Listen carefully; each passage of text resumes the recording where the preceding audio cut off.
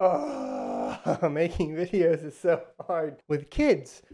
What's up, sons? It's Blightrod with Summit Tech once again, and today we have another talking head video. Today we're going to be talking about Tether and basically trading being stopped with Tether or involving Tether in New York. But before we get into it, I did want to address an issue that we had in the previous video regarding NiceHash and EIP 1559. While the base argument remains true, that being, of course, that the profits are going to decrease based on the fact that NiceHash primarily is renting out hash power for Ethereum, and that it is possible that NiceHash could be manipulated to influence the decision of EIP 1559 based on which pool the renters decide to point the hash power at. I was incorrect in exactly how the batch file is generated. While it is generated by NiceHash and not by the user, specifically when we're talking about using something like the NiceHash Quick Miner and so on and so forth, it isn't true in the exact manner that I had actually related. So I need to clarify that. The batch file that is created by NiceHash uses a NiceHash proxy. And so basically the machine will go up to NiceHash, and then through the proxy, NiceHash will disperse that hash power out to whatever pool the renters decide to rent it out to. In addition to that, you can use individual miners such as Phoenix Miner or T-Rex Miner or whatever miner you like and configure that to then mine to the NiceHash proxy. All right, so thanks in the comments for getting that cleared up. Anytime I make a mistake, I'll try to address it to the best of my ability so that we have as much transparency and the best communication we can get through. Obviously, it's very hard for me to go through comments, so I try, but you know, I'll try to get to it. All right, you can always tweet at me on Twitter as well if you find something disagreeable, so on and so forth.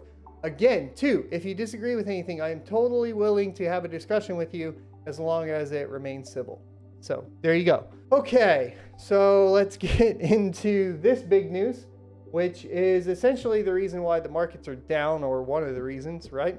And that is because New York Attorney General shuts down Bitfinex and Tether trading in the state of New York. So the reason for this is Tether's claims that its virtual currency was fully backed by US dollars at all times was a lie. That is what the allegation is from the Attorney General, Letitia James. All right, so let's talk about this for a second. So what they are basically saying is that Tether does not have every token backed by a US dollar. And this could be true, but they could also still have a total cash value backing it, meaning they could have other assets, loans out, so on and so forth. What does this mean from an end user standpoint though?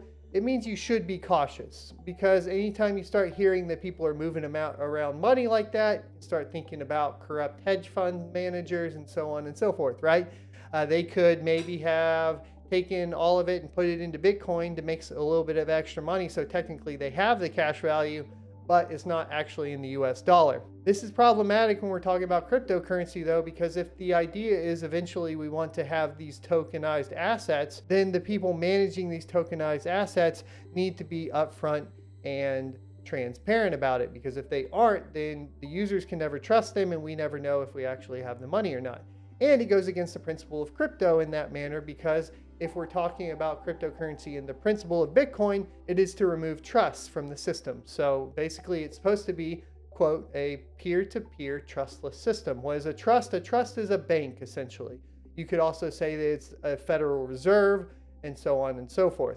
So in the case of what Tether is compared to, of course, what Bitcoin's original goal was, they are in kind of a weird state of maybe not agreement, right? Because at this point, if you are backing a token with a US dollar, then you are just by default going to be interacting with the Federal Reserve or the US Federal Reserve, right? Obviously, clear-cut point in case here. We have New York basically manipulating Tether, right? Or at least being able to interact with them on a legal basis because of the actual asset that is being tokenized, right? Which is the US dollar.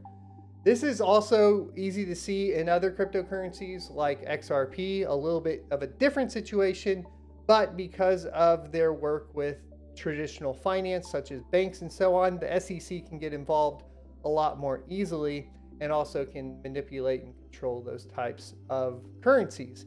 So whenever you're looking at currency from an investment standpoint and so on and so forth, you do want to go ahead and take a look and see, does it line up with Bitcoin and its original ideas, or does it not? And if it doesn't, then in my opinion, what I do, and this is not financial advice, it's just what I do because I want to adhere more closer to the principles or the original principles of Bitcoin, I won't partake in that particular token or coin. I'll be like, okay, whatever. So I miss out on some good ones and I miss out on some good pumps, but I also am playing it a little safe in that manner too. I don't have to worry about it as much. Now, other versions of this, of course, is going to be like DAI and so on and so forth on like the ERC20, right? So you have your own stable coins in different aspects and so on and so forth. Unfortunately, because of the nature of crypto and where it's at right now, it is almost a necessary evil. So let's talk about that for a second. What I equate it to is essentially the Model T and the release of it. And at the time, there weren't gas stations everywhere, and it wasn't very viable to just have a Model T and not have a horse anymore. You still needed a horse to tow along the Model T when it ran out of gas so you could get to the next gas station.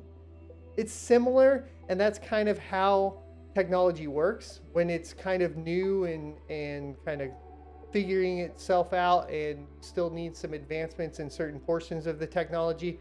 You're gonna get kind of pulled into previous technologies and still have their downsides. So what you end up having is like two downsides, right? And that's problematic. And I understand that we still have to have certain services that are to a certain extent a trust. And that is not going to be avoidable until the technology can fully replace it in a viable manner. So, and by no means should you go to anybody and be like, oh, I'm so hardcore, we can only trade from ledger to ledger or nano to nano or whatever it is, right? Because it's not going to necessarily be viable at this point or in this state as it sits with blockchain. As it becomes more and more viable, we will be able to clearly see which coins will rise to the top like Bitcoin and which coins will fall by the wayside and go the way of the dinosaur with traditional finance. So I hope this video is helpful and you guys kind of understand a little bit about what's going on and how I kind of view these types of articles. Once again, like, I don't think this spells out anything terrible for cryptocurrency. I think it's just a very clear-cut case of what happens when a cryptocurrency tries to interact with traditional finance. I'll see you next Tuesday.